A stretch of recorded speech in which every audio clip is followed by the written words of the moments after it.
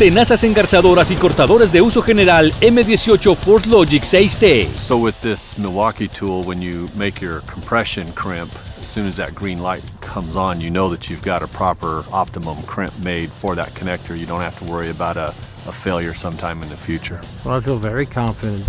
Wind, rain, snow, in a trench with dirt. If I see that green light, then I know that I've got the proper tension connection on that sleeve, and yeah, I feel good about it. I would consider the M18 crimper very suitable for our line working conditions. With the head swiveling the way it is and where the trigger is located, it is easy to use.